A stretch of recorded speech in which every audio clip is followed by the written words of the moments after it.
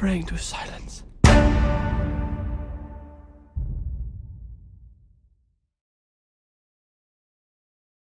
Silence is the new Martin Scorsese movie, stars Andrew Garfield, Adam Driver, and it's the two of them going to Japan. They're Jesuit priests. They're on a mission trip to go find Father Ferreira, Liam Neeson, who was already there. And, you know, there's the Japanese Buddhists, they don't like Christians, so there's all kinds of prosecution going on. So the movie's been out for a couple weeks now. The first thing I'm going to do is review it like normal, and then I'm going to talk spoilers, because there's a lot of important stuff in here that I absolutely have to mention. And it's not like I'm ruining some surprise reveal twist ending or anything, but there's stuff in, I urge you, unless you really want to go in absolutely blind, I urge you to stay for the spoiler section, because there's something I have to say. Because I think the average moviegoer is going to see the movie and think the wrong thing. Don't worry, I'll give the score and I'll warn you first. And yes, Silence is a faith-driven movie. There are some people who say the movie doesn't take sides. The movie shows you the Buddhists and the Christians, and the movie lets you decide, blah, blah, blah. And I'm like, what movie did you watch where the Buddhists weren't the ones torturing and murdering Christians for their faith, and the Christians weren't the ones risking their lives and willingly dying to save others and their religion? Yeah, okay, doesn't take sides. The strongest aspects of Silence are the acting and the production and the faith aspect, for sure. That thematic stuff is more than just like a little tacked on extra thing. That is kind of the heart of the movie. Adam Driver's in it for a little bit at the beginning. Liam Neeson has like 2 scenes at the end, but make no mistake, this is the Andrew Garfield show. The movie's very realistic and the movie's very gritty. Award for muddiest movie goes to Silence for sure. There's so much mud, it's like, take a shower. Ugh. But I wouldn't call it intense, despite the fact that, you know, people are getting tortured and executed.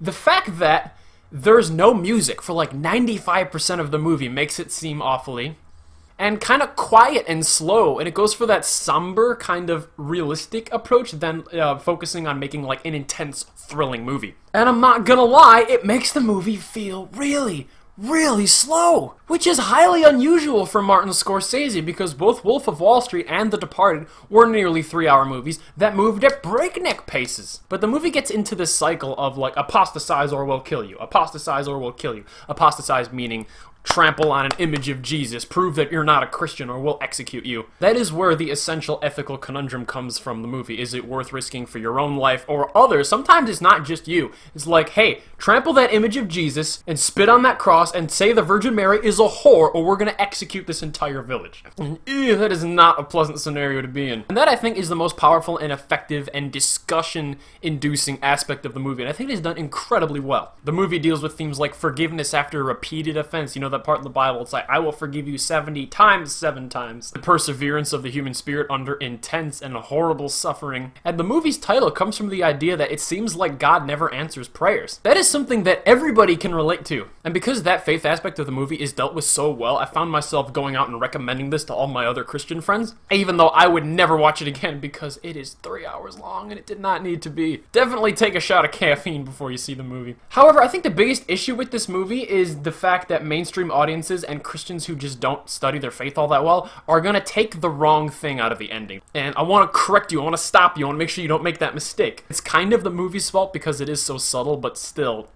we're gonna talk spoilers now, so. I'm gonna give Silence a 7 out of 10.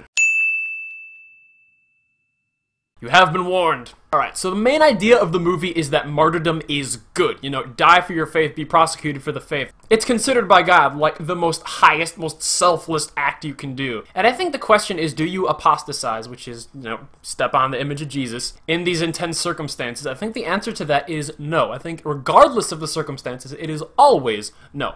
Now, when it's just you, it's pretty simple. I believe in Jesus Christ, the Son of God. I believe that He descended, took on human form, died for our sins, and was resurrected from the dead. Those are the core bare essentials of the Christian faith, and you should be willing to die for that. I'm not saying it'd be easy, and I'm not saying I would be able to do it, but that is what you bubble in on a test, and that is the correct answer. Now, when it becomes an ethical conundrum is when it's not just you who's being threatened, when it's others. It's like, oh, do I not have, like, a duty as a good Christian to, like, help do unto others, help those around me, to apostatize the faith? Oh, they said it's just a formality. They said it doesn't have to mean anything to save these people suffering and torment. And the answer is a pretty strong no. Now, Andrew Garfield, because he's either too weak-spirited or because he can't handle it, you can see he's got tears in his eyes. He's like, trample, trample, it is okay to trample. Because Andrew Garfield just doesn't want to see these people die. And then Adam Driver responds immediately, like, how can you say that? Adam Driver is the one who got it right. God simplified the commandments to 2, and love your neighbor as yourself came second after you shall love the Lord your God with all your heart, soul, and mind. All your heart, soul, and mind. So when you apostatize, I really hope I'm not like saying that incorrectly, to save other people, you are putting human beings above God, and you are putting earthly life above eternal life.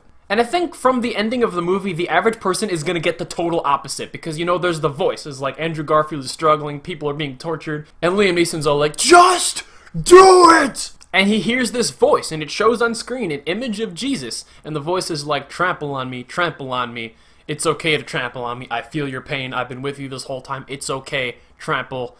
Something along those lines. And then Andrew Garfield does step on the image in like super slow motion, and then apparently a cock crowed. And I gotta be honest, I missed it. I wouldn't have known that if Bishop Barron in his video didn't mention this. So I'm gonna send you to 2 other videos when you're done watching mine. I'm gonna put them in the description. Bishop Barron did a video, and the Marian Catechist. And the mainstream audience is gonna think that voice is Jesus. And I think that voice is quite clearly not Jesus. First and foremost because that voice is condoning sin. That voice is saying, disgrace the image of God. And Jesus cannot do that. It is against his very nature. Especially because the cock crowed, you know, when Peter denied Jesus Christ 3 times, the symbol of betrayal. So that voice is either A, the devil, which I think we want to be careful about, because I hear a lot of people is like, oh, the devil is tempting me to sin. It's like, alright, don't equate the devil with God. The devil is not omniscient, the devil is not omnipresent, okay? He's bad and he's got power, but do not put him on the same level as God. He is not a reverse God. He is a fallen angel. And I think sometimes Christians give too much power to Satan. I think the more likely answer is that it's just the voice in his head. It's his own voice that he kind of took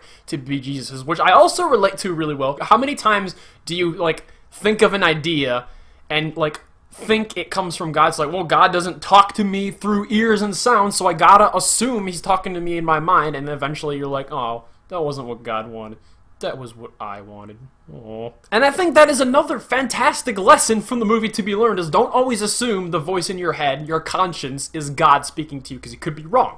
And that voice in the movie was definitely wrong. Andrew Garfield should have let those people die. And the average person in a secular culture just can't accept that. That sounds evil to them. They can't fathom, they can't understand this sense of there is something more important than earthly life. And they think that sounds just very un-Christian because they don't understand what Christianity really is. Now, in any other situation, I think you are obliged to help. If somebody is drowning nearby, you have a duty to try to rescue them. And I'd say if you don't rescue them, you are sinning. But when you add in the defiling of God's name to that, it becomes a completely different scenario. And you gotta remember in the movie, it's like, Andrew Garfield, you're just gonna let those people die. It's like, no, yes, he's letting them die. He's not actively killing them. It's like, I am not the one sinning here. You Japanese asshole Buddhist sons of bitches, language, are the ones torturing and killing people. I am not gonna take credit for you doing this evil. I am not gonna take the blame. You are the ones killing these people, not me. Now, I'm not saying Andrew Garfield's character is like going to hell for what he did, but it was wrong. It was sin.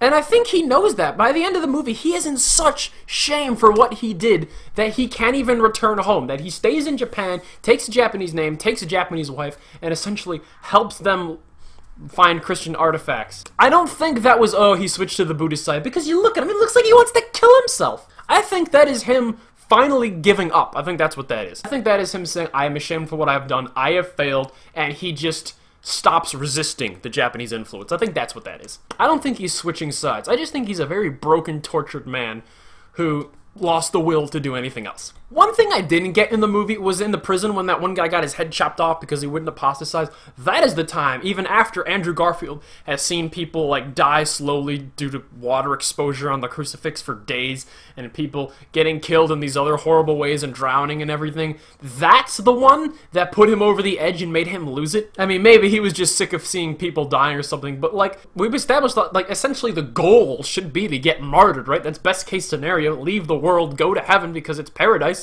And that's what happened with that guy. He got martyred for the faith and also had the bonus of not suffering because it was a super clean decapitation. And I'm like, that's the luckiest guy in the whole movie. But Andrew Garfield was like, no, stop. And I'm like, eh. I am going to put up a poll, though, because I am curious what your stance is on religion. I kind of want to just, like, get a little pie chart of, like, Catholics, Protestants, atheists, agnostics. Agnostic being atheist but not an asshole. Or, hey, maybe some of you are Hindus. I don't know. I'm just curious. And please, if you've seen the movie, comment. Like, more so than, like, on a game review or something. This is something I want to discuss. Please tell me your thoughts. Because this is a very important, very relatable, very relevant topic. So those are my thoughts anyway. Good talk, guys. Good talk.